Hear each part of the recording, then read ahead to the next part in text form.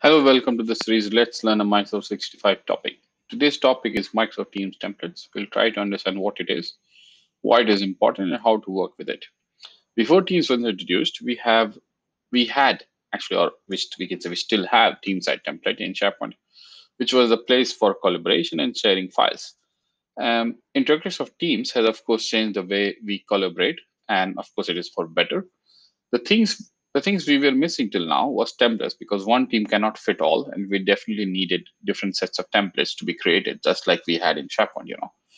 Now, as an end user, you can select one template when you create a team, and as an admin, you can create multiple templates based on existing team templates, or create a new one from scratch, or use an existing team to create a template. So let's have a look at all the options. Before we proceed, I would recommend you that you connect with me on Twitter, connect with me on LinkedIn, follow my blog, syncventures.com, and also subscribe to my channel, SyncVentures, if you like my videos and the blog post. Okay. So yeah, let's look into the Teams templates. As you can see, I'm already logged in the Teams Admin Center. And to work with team templates, you need to have be in the admin center. You should have admin access. Otherwise, you will not be able to do this. Okay. So where is the team templates? So it's under the teams here, and it's called team templates, as you can see. So by default, the teams gives us a lot of templates already, like manage a project, adopt Office 65, collaborate with patient care, organize help desk, hospital, onboard employees, manage events. But maybe these all doesn't fit your organization, and you might want to create a new one. So how to do that? So it's very simple. You just click on add, and here you get three options. One is to create a brand new template, which is like creating a from scratch. You don't have anything there, and you start from scratch, and use an existing team as a template. Basically, it means that you already have a team which you can use to create a template. And the third one is to start with an existing template. The thing which I'm going to show right now in the first is that start with an existing template, uh, in which I will pick an existing template and I'll customize it to our needs. Okay. So I'll say next. So the first step is that after that is to select a template which you want to start as a starting point.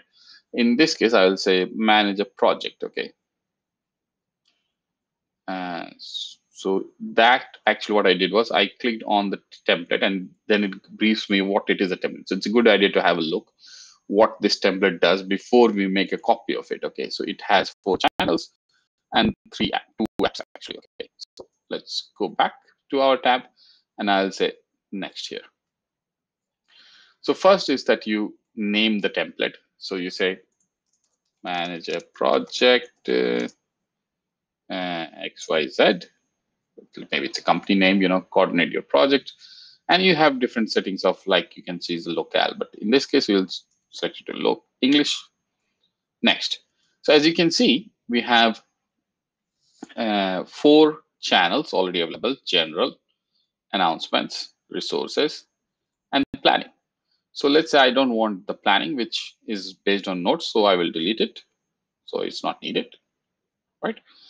Then we have wiki, which we cannot delete because it will be there always. And the OneNote, which I will delete. And what I would like to add is our planner, which is, I think, is needed for any project, right? Planner. And I also want to have the list app, which is quite useful in these things. So, yep. And I will move my video screen, and I can say, you can say apply, right? So then we have 3 things here: general, announcement, resources. If you want to add another channel, you can of course do it, add. And let's say we want to say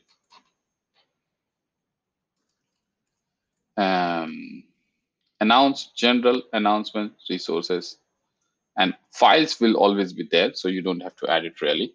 So you can actually add other different things if you want to add, but in this case I'll leave it as of now. So yep. And then we'll say submit. So now the template is created. You can see we have the manager project XYZ, which is the template which we created now. So as an end user, if you want to create a template using this, what we can do. So let's log into the Teams. So I'll use the web browser one. Okay.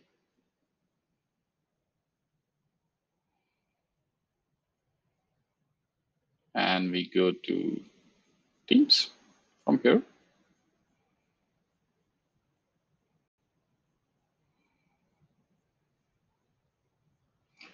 And you can see we have join or create a team. Then we click on create a team. So it also gives you example from scratch, from a group or team, or we can select from a template. And the one which we created it is not available right now here. Okay. It means that it has not come here. Sometimes it takes time to get it here. Okay. So we'll just refresh it again.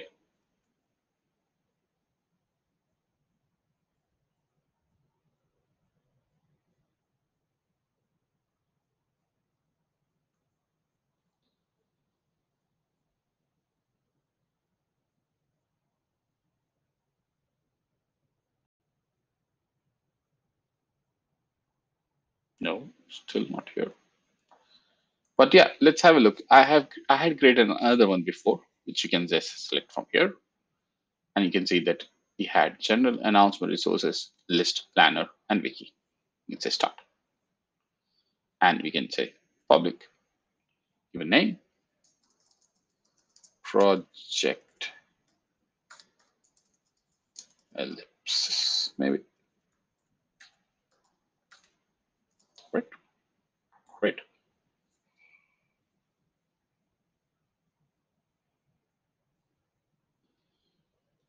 So you can see it has already popped up here.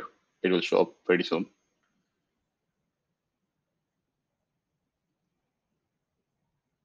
So one thing I want to mention is that as you can see that the template was not really available to us.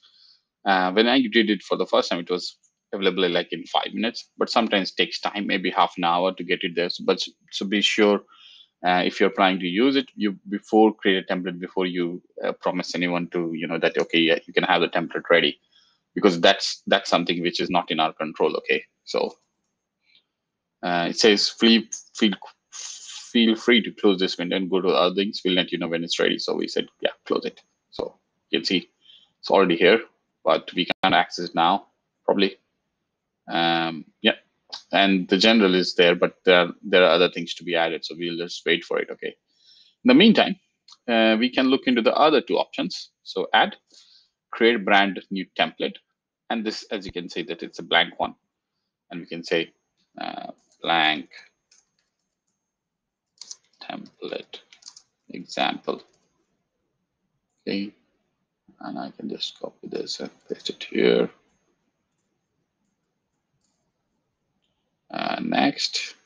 So it has only general. I would like to have something else, maybe.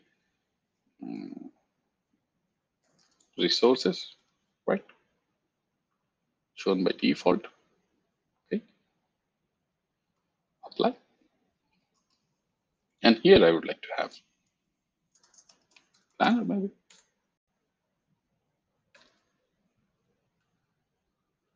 At apply.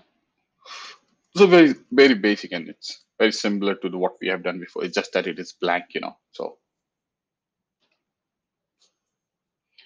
yeah. The third option is the middle one, use an existing team as a template. Yeah. So then it will load all the teams you have already available. So let's say we select the human resources one. And I did the same. If you click here, it will take you to that particular team actually, which we don't need. So you have to select here and say next. And human resources template. Right. Okay, wrong. Here. And so next. And you can see that it already has a lot of things added. SharePoint pages, OneNote, list, SharePoint forms, planner.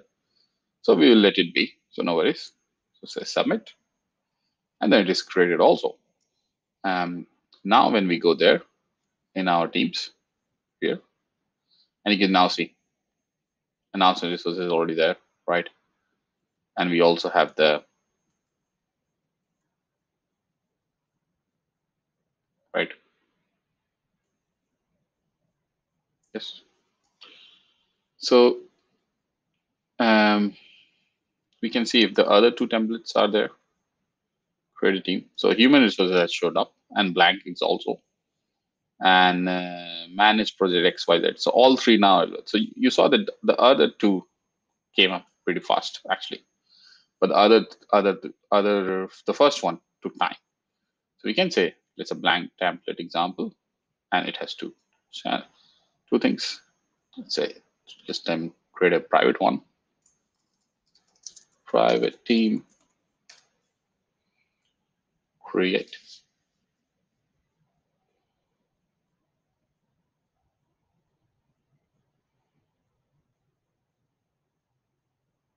Yep.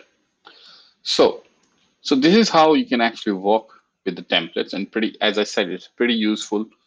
You can create templates for organization, which everybody needs to use. You can force people to start with a basic template. Of course, as an admin, they can change the template, but it is still a start.